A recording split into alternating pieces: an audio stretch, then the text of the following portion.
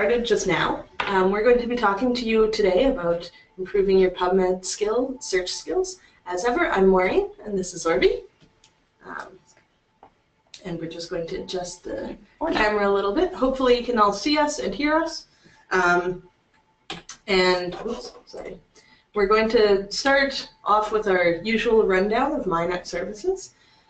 For those of you who don't know or just need a refresher, we're going to look at the components of PubMed. We're going to talk about how you create an effective search strategy in PubMed. And we're going to talk about the free full text that's available in PubMed. So that's the stuff that you don't need to use MyNet to access. And how to utilize PubMed's clipboard to print and save references. So what's MyNet? It's pronounced MyNet, again, not McNet. It's Manitoba's health information and knowledge network, which we provide to you guys, health professionals in Manitoba, except Brandon. And this is the team. There's Orby, there's me, there's Gail, and there's Cheryl, who's the library assistant, who gets you all the wonderful documents that you need when you need them. If you don't have a MyNet library card, we recommend that you sign up for one so that you can get access to all our services, not just our wonderful free webinars. Our main services are literature searches, document delivery, current awareness, and training, education, and orientation sessions like this one. So we're going to start this off with a poll, which is, oh, sorry, it was the poll. There used to be slides in there, yeah. But now we'll launch the poll, which, have you ever searched PubMed? And if you guys could just answer that for us, that would be great.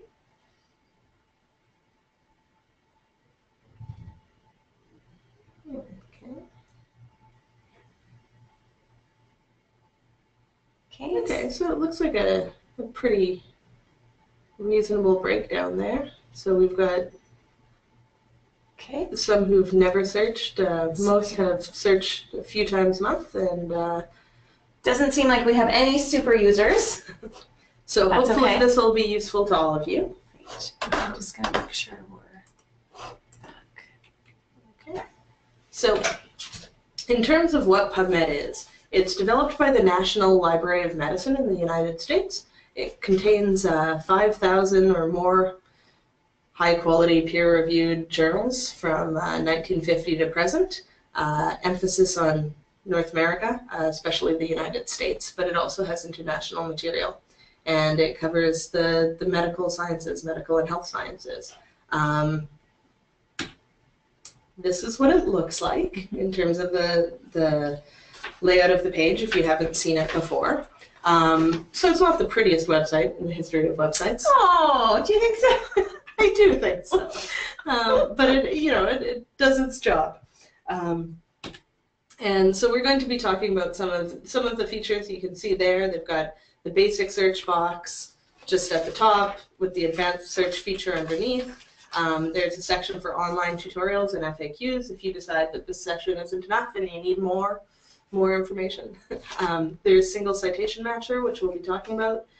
Clinical queries, which we'll be talking about, the mesh database, which we won't be talking about unless you guys really want to hear about it, but that can be useful as well for more advanced searching if you need that. Journals database and MyNCBI. And I'm going to pass it over to Orby now. Okay, so I'm going to take us live to PubMed, and if you have more than one screen at your workstation, I'm just going to make this bigger. I always forget how to, there we go. If you have more than one screen, feel free to follow along with us as we go. And as ever, we are monitoring chat, so if you have any questions along the way, feel free to just pop that into the chat box, and we will respond. Okay, so I think we're good there. Okay, so just to do a really simple keyword search in PubMed, we can just enter in a text in this in the search box at the top. So I'm going to enter in I'm going to start to type West Nile virus, and you can see that it then prompts me. So PubMed is pretty smart. not as smart as Google, but it's pretty smart, and it will prompt you to things. It doesn't make a difference if you click on one of these things or if you just type in your phrase by yourself. It's going to have the same results. This can be useful as well if you're not sure what things go along with the topic that you're looking at. It'll show you sometimes different versions of it, like we saw West Nile encephalitis there. That's right. Yeah. And so we'll just take a kind of look around our results here. So again, this top panel at the top is our search box, and then in the middle are our results. So PubMed has made some recommendations as to the best matches. Sometimes this is helpful, sometimes not at all helpful, depending on what you're looking for. And then you can see that if we go a little bit further, it tells us that the search results that we're now looking at, results number was 1 through 200 of 6,690 results. So I'll just scroll down a little bit, and then you can just get a sense of what the results page looks like. So the blue underline is the title of the article, and then we have the author's name, the journal title, and some information about the journal. So it's the volume, issue, page numbers, the DOI, and that it's a review article, and then that there's a PubMed number. So one thing that's really always helpful to know is that every record in PubMed has its own number. So if ever you were requesting an article from us, instead of typing out an entire citation, you could just give us the title and then the PubMed number, and then it's really quick for us to look up and really easy for you to copy and paste. What else are we going to look at? If I scroll up a little bit too, you can see that it says the format, sort by, and per page. So you can change this based on how you'd like to look at the records. So I'm going to, looking at the summary isn't really helpful to me, so I want to change it so that I can view the abstract. So I just click on that summary, and then I click abstract, and then it will change my results so that I can also read the abstract, so I can know a little bit about what the article is about. And our internet is a touch slow here today. You may need to just... Yeah. There you go. There. Okay, so it's loading now. And you'll see it got rid of those recommended, PubMed recommended articles. And now I can see the abstracts as I scroll down. So it just gives me a bit more information. So depending, sometimes it's just fine to look at titles and citation information. Other times you want to see that. You can also change the sort. So maybe you want to sort it by author or by title or by publication date. You can change that. And you can also change how many you're seeing on the screen. So that's just kind of a really easy way to look around. Okay, moving on are one of the greatest features in PubMed, which are the filters. So on the left, let's say we were looking for only review articles on West Nile virus. If I go to the left-hand side, you can see this list of article types, text availability, PubMed Commons, publication dates. These are all things that you can do filters for. So if I want to filter by review article, I just look under article types, and then I can click on review, and that will limit all my references to only review articles. And again, we'll just wait for a second while our slow internet just takes its time. This always happens whenever I am showing people things live on the internet. It is always super, super slow. So most of the time it's relatively fast here. So yeah, it's doing this just special, just for you guys. Always does. Well, it's me. It always does it for me. There we go. So it's loading now, and you can see instead of those 6,600 references, now we're down to 833. I can also now this is one of, so that was really easy. Pop in a term, click on review, done. If you wanted to limit to English language, It's a bit of a couple-step process. So this might be something that you want to make a little note of. You'll see there's nothing in this list of filters that says I can limit to language. So I have to come down to the bottom here where it says show additional filters. And I get this pop-up box where now I can say I want to also see my filters for language, and then I click show.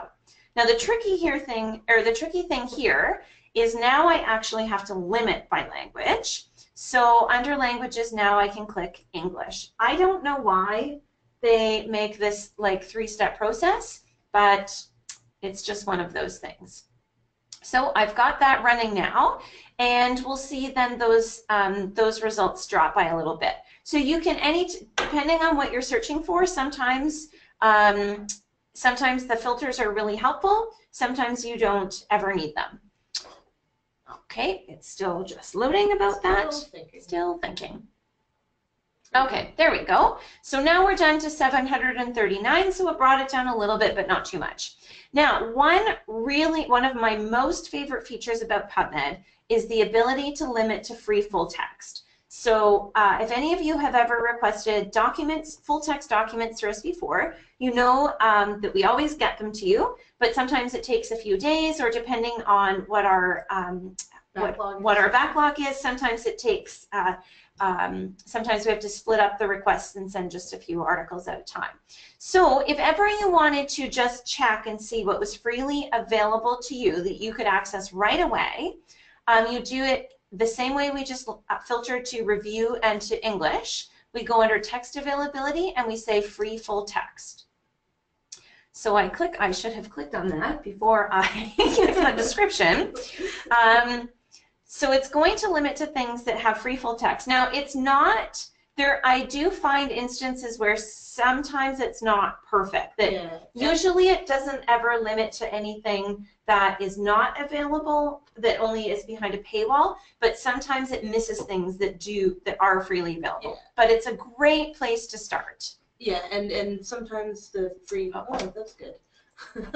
Sometimes the free full text, you wind up with links to external sites that maybe aren't functioning as well as. Okay, well, so we're having some technical. We'll just give this a little try. We do have, we did make slides. Oh, there we go. Okay. So free full text, I'm just going to, so you can see now, so now we're down to 249 references. And you can see it's kind of in this red color that says free PMC article. Are they all free PMC? They look like it, don't they? Oh, and then this one just says free article. So PMC is PubMed Central. If you're interested about that, we're happy to go into detail, but the important thing is that this article text is free. So to click on it, you can click on either the title or on that free text thing. And now we're in the article. So now we can see even more about this record. And then we come over to the right-hand side, and you'll see it gives us 2 options. There's the PMC. So PubMed Central is basically a repository of references or articles that have been funded by big government funders, and they are mandated to provide those open access. So PubMed Central is kind of like where those things can all live. So we can click on that to get the full text, or we can click on Nature Publishing Group. So that is the publisher of this particular author. I don't know what I usually just click on PubMed Central. I usually find it's the most direct way to go into an article. And it tends to be pretty consistent, like good quality. Nature Publishing Group is going to have a decent website, but a lot of the other independent open access journals, their website is bad.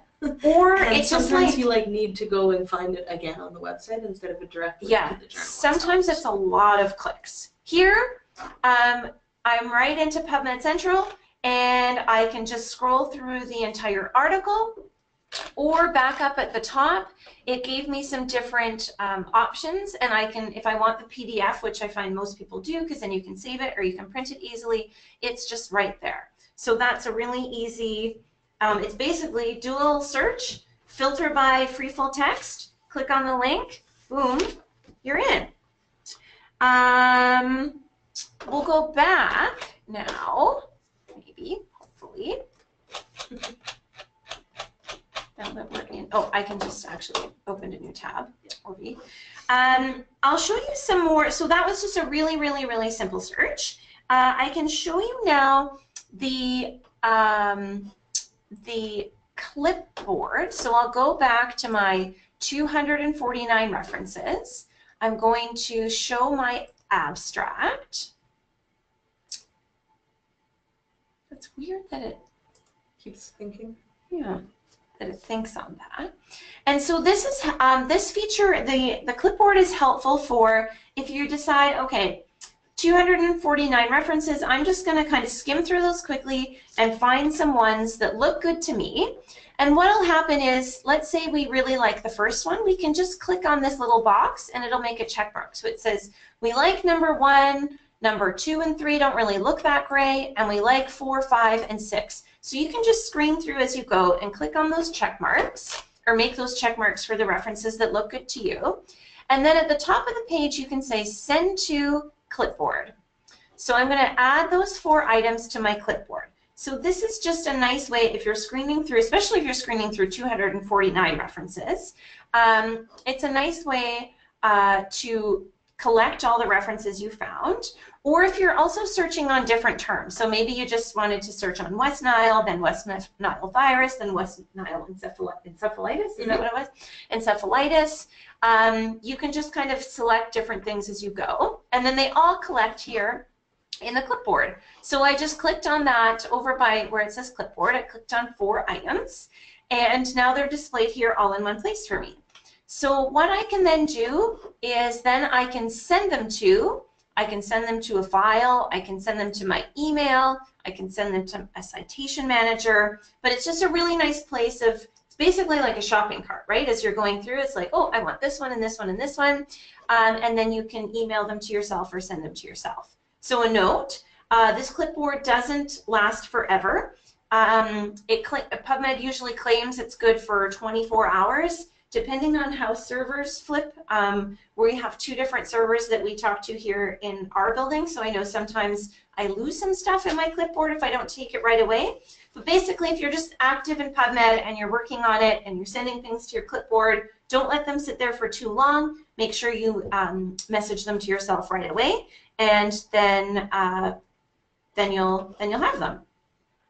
Okay, maybe we'll just pause for a quick second. If you have any questions, please use the chat box, and we'll just, so we'll wait for that, and we'll come to our next part, which is about search questions. Yeah.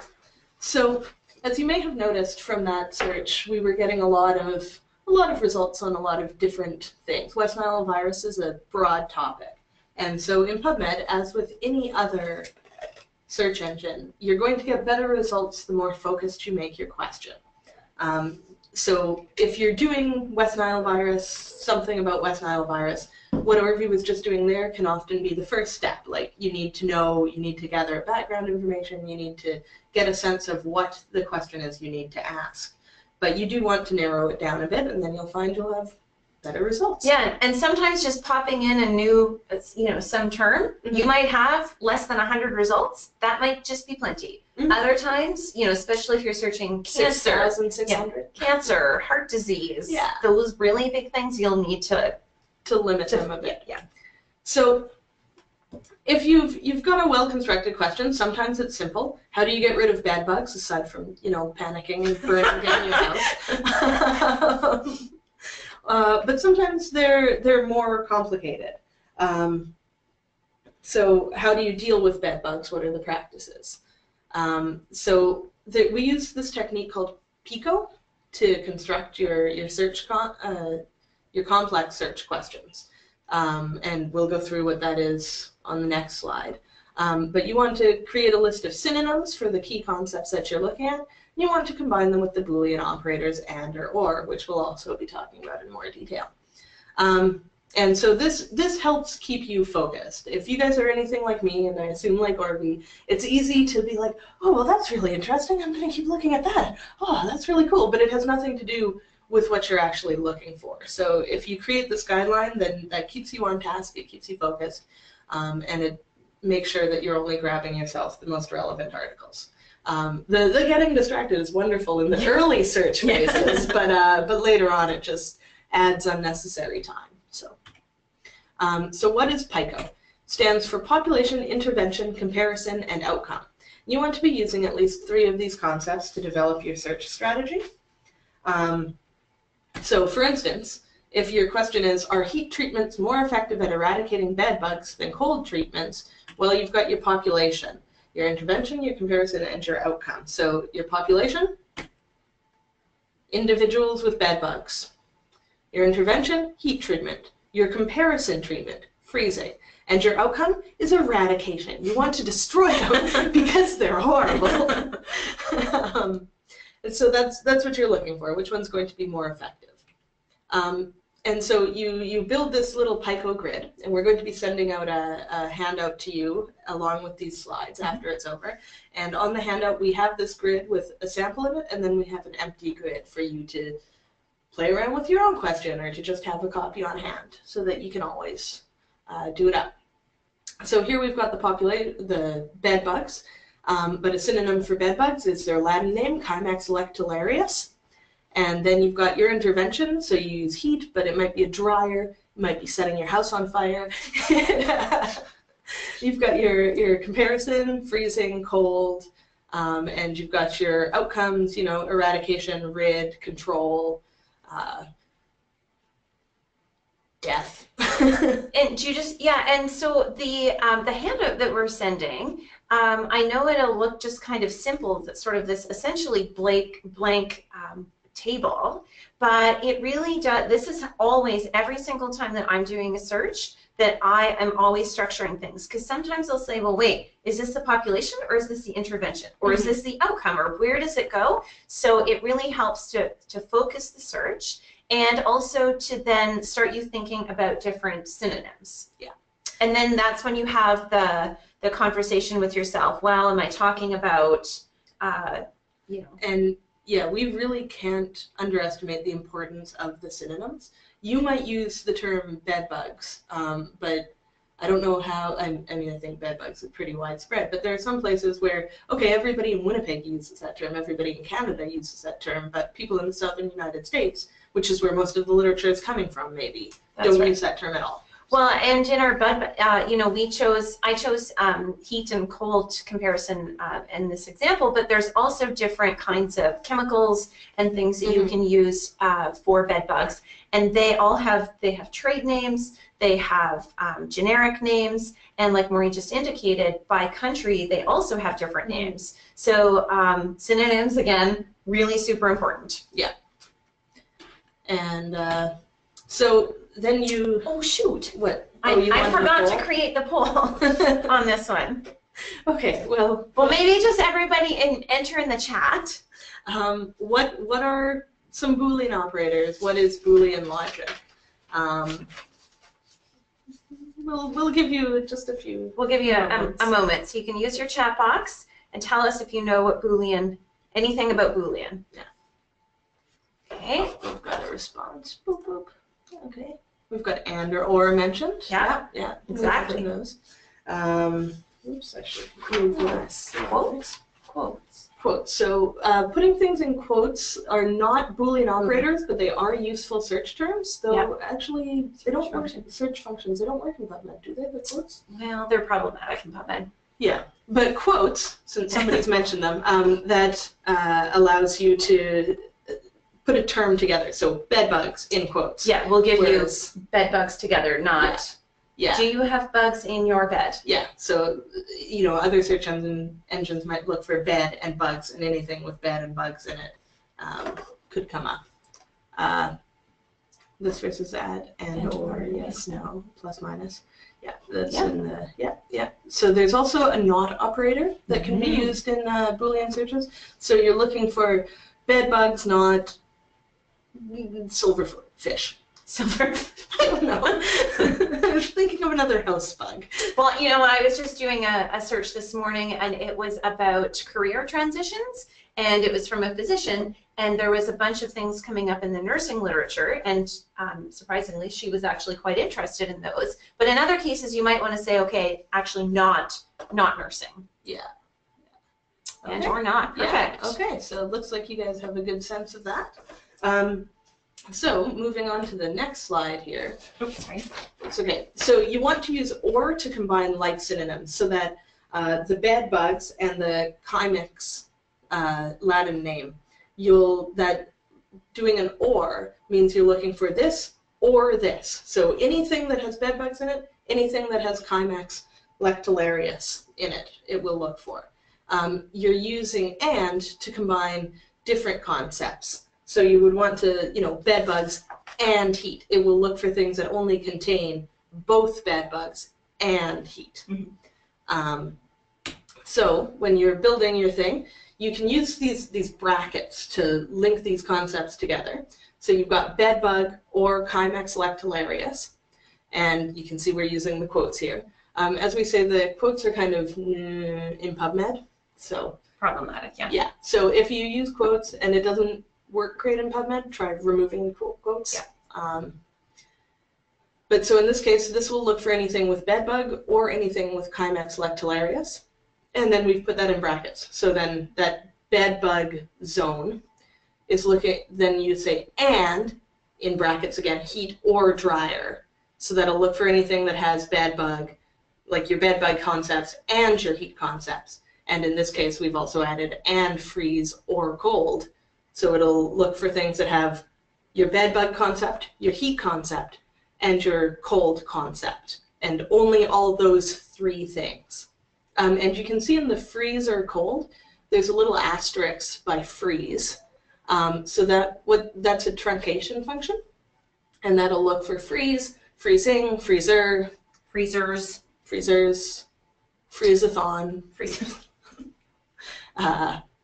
yeah. Freezing, yeah. So you can do that in the advanced search kind of feature. But so if you do, you've done a search here and it's pulled up 4 results for bed bugs and freeze, which is not a great deal, but it's some.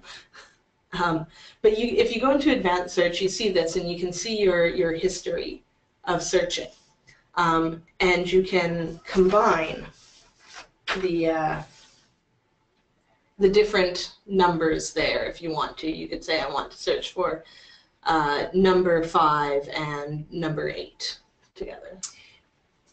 Yeah, and the other really nice thing about this is then you can put in each line each of your concepts. So line 1, you would put everything, yeah, and then you can and or your line 2, which is then heat, and then as you populate those, then they add, then multiple lines will add there. Yeah, so like we showed you here, it's in brackets, and with this one it's a relatively simple bracketing, but sometimes you can get these concepts where you have to have like 10s or 20s of that's when you call us. Yeah. but it can get more complicated to do it like this, and sometimes you need to have like ranges of brackets and this sort of thing, and it's much easier to build it this way. So you can see, I'm not sure if you guys can actually see my mouse when I move it around, but here in the builder section in the middle, we've got this on each line. You've got bedbug or bedbugs or chymex lactularius, and then you've got heat or dryer, and then freeze or cold. So you punch that into the advanced search, and you're comparing on the sides with and here, but you can switch that to or to not. Mm-hmm. And if you need more information on this, there's YouTube tutorial links up in the top, and they'll give you a more detailed rundown. Well, and also it's always live. So I know sometimes too, this seems it'll be so straightforward, and then in a couple weeks, well, maybe more than a couple weeks, you can take some time off over Christmas, and then you'll go to do it, and you'll be like, oh gosh, I've totally forgotten how to do that. Mm-hmm. I'm totally stuck. The YouTube tutorials can help you instantly. Yeah. So, and you can see up in the up there in the top box there, this one here. I don't know if you can actually see my mouse or not. I think so. but it's showing exactly what you've built down there, up there in the bracketed manner. So it takes your multiple line search and puts it into, PubMed likes to do this for whatever reason, then it shows you that one line search. So if you realize you had a spelling mistake or that you forgot a word, then it's an easy kind of thing to just pop back in there. Yeah. And so when you do this, you do the search and it comes out, and for all this stuff, for your bed bug concept, plus your heater dryer concept, plus your freezer cold concept, you get 3 results. And you can see here, down at the bottom in search details, it's showing you the thing, like everything that it searched in even more, in even more detail. I thought this was live and I tried to scroll down. And so it's showing you things that it's pulled up that you didn't type in, hot temperature, mesh terms, or hot, all field, and if you got to freeze, it would show you all the different iterations of freeze you searched. So if you're finding you're pulling too much stuff up and you need to make it smaller, you can play around in that search details box there. And I'm just going to pass it to Orvi now. Sure. Before I do, are there any questions, or is everybody good? I know it takes longer to type things out. Yeah, so. well, I'm going to flip to our live version, so that'll give us a chance to have that. Do you have any questions? Okay. So, to clear our filters, if we ever set them, then you can see at the top of my page here it says filters activated. I can just clear all of them at once, or you can always deselect those check marks, as you go. So, one thing that's sometimes a bit tricky in the general search function of PubMed is how you can answer a clinical question. So PubMed has so much information in it, and it's not but searching the way we just searched to answer a clinical question sometimes can take a very, very long time. So PubMed has built this really helpful thing called clinical queries. So from our homepage again of pubmed.gov, then I can come down under PubMed Tools and it says Clinical Queries. So if I click on that, it takes me to this page, and again, a really, really simple search box, and I can just type anything in. So if I'm interested in whether I should be giving Advil to children who have a fever, I can just type that in really, really, really simply, and it breaks it down for me here. So there's 3 columns of results. So there's clinical study categories, systematic reviews are in the middle, and medical genetics are on the far side. So medical genetics not really relevant in this instance. And what PubMed has done behind the scenes in this is they're running an algorithm to find the articles that are most likely to be able to answer clinical questions. So this is like a nice step if you've searched UpToDate first and you'd like some more information after UpToDate, or maybe UpToDate didn't have your topic. This is a really great, super, super, super easy tool. So the next time you've got a clinical question, you can just, again, PubMed, clinical queries, and enter in some information in this search box. So it doesn't have to be complicated, and it's really easy. And if you can change to your category and your scope. So there's broad or narrow, and there's different categories like diagnosis and guidelines. And then if you click on any of these results, then they just take you to the PubMed record. So if you like that one, again, you can send it to your clipboard, or you can click on the full text link and it will take you through. So that is clinical queries kind of in a nutshell. The other nice feature that we have on that PubMed main page is something called Single Citation Matcher. And this is one of those things, like sometimes it will be super relevant for you to use it, and sometimes you may never need to use it. But if there's a citation that you know of, or you are looking for something really, if you know of an article and you're just trying to find the reference in PubMed, or if you only know a little bit about the citation information, like let's say you were at a presentation, and Maureen was presenting, and she mentioned, oh, I once wrote this paper, you know, and it published it in 2013, and that was all she said about the specifics of the paper, and then she goes into some detail. You can use this to then actually be able to find that paper. So you basically just come to this page, pop in the information that you know. You don't need to know all of it, and it will prompt you for a lot of things. So I'll just use myself. I'll search for, again, my last name, and you can see I can just search on Dingwall, or I can add an initial, or I can choose my name. I tend to choose something that's just with an initial because it's a little bit more, you never know how people, the variations that people use with their names. So maybe with somebody like Smith, John. Yeah. John Smith, you're going to need a little bit more than just John Smith's name. So I could just search on my name, or let's, if I knew the journal, or I'll just show you. Anyway, you can just pop those in, and then your results come up. So again, if you've got a journal article and you want to know more information about it, or you just want to pull up the PubMed record, this single citation feature is, for some reason, works a lot better than just putting that information in the search box. I don't know why, it just does. Since we have a little bit of time, maybe we'll show one more thing, and if you have questions or wanted us to focus on anything else, maybe you can enter those in the chat box now, but we'll show you about mesh. Now this is where Maureen had said to me, like, Orvie, are we going to cover mesh? And I said, no, Maureen, us librarians, we know that we always lose session participants when we talk about mesh in the very first session, but we have time, so we'll just touch on it. The premise behind mesh stands for medical subject headings, and this is basically for every record in PubMed. The indexers at the National Library of Medicine have gone through and determined what the article is about, and then they have a list of subject headings that they can then assign. Now, for some things, this isn't really helpful. Especially searches like the effectiveness. Oh my gosh, it's always my worst nightmare about things about effectiveness. That's not a heading. But for things that can sometimes be really confusing, for especially when words have spelled the same, completely different meanings. Yeah, or so some British American spellings. Different spellings. If a term has changed historically. Yeah.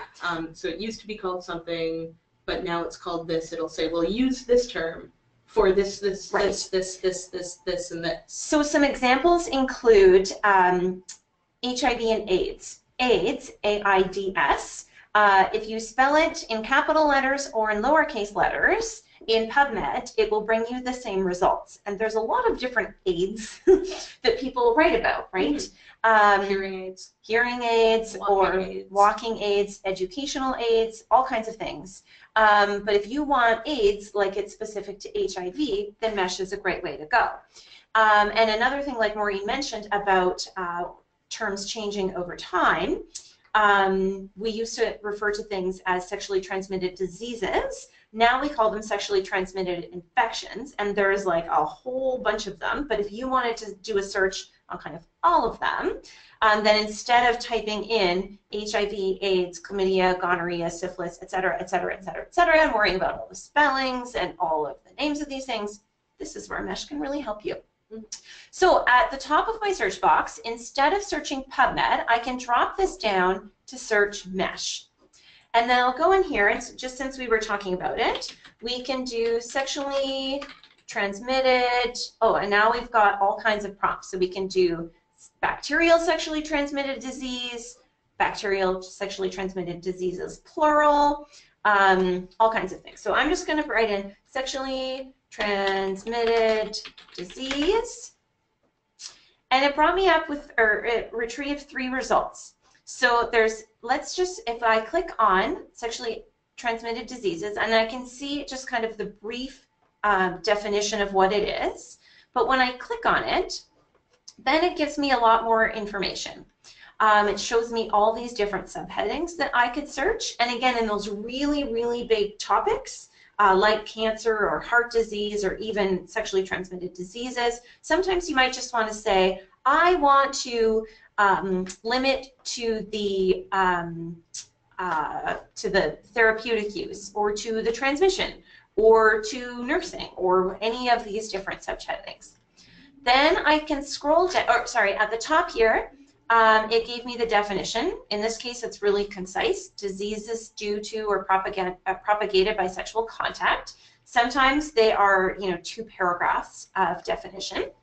And then I scroll down and it shows me what the entry terms are. So if I go like, oh, but I don't want sexually transmitted diseases, I want sexually transmitted infections. Well, I can read along here and I can see that they have STIs, STI singular, and sexually transmitted infections. So I know here that even though I want to search on sexually transmitted infections, it will search all of these things for me. And then I scroll down and now it'll show me that all these are called trees. It'll show me the different kinds. So then I can, now of course this is like a big huge example, but I can then say, oh, okay, you know what, I only actually wanted gonorrhea, or I might say, yeah, I want all of these different bacterial sexually transmitted diseases. So if you decide that this is what sometimes this is just helpful in understanding how things are linked together. Sometimes it's helping you understand terminology, spelling, trends in terminology. Sometimes you just want to search it. So I'm going to come back up to the top. I'm going to say, yes, I want to search sexually transmitted diseases, all of the things that fall under it. I'll click Add to Search Builder. And again, if you forget how to do this, that YouTube tutorial is right there. And then I click on Search PubMed. So then, I'm still getting, 300,000 results. But this is a good way to do the search. So this is, PubMed, if you want to use this as a launching point for your searches, just pop in a few terms, find some free full text, that's great. If you want to develop your searching so that you're more comfortable adding multiple concepts within using mesh terms and text word terms, we're happy to help you develop those skills.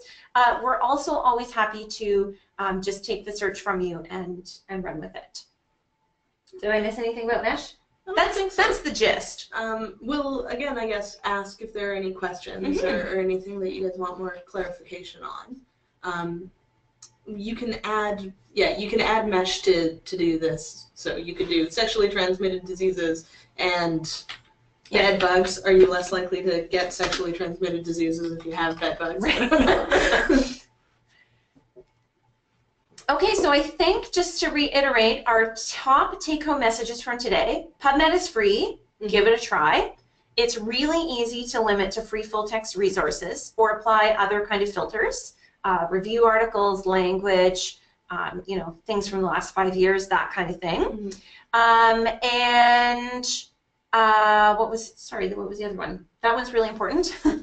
Do your limiting. I think those would probably be my constructed question. Oh yeah, construct your question. Yeah, so just go in knowing what you're searching for. Yeah. If you don't know what you're searching for, spend time finding it out and deciding on it. Yeah.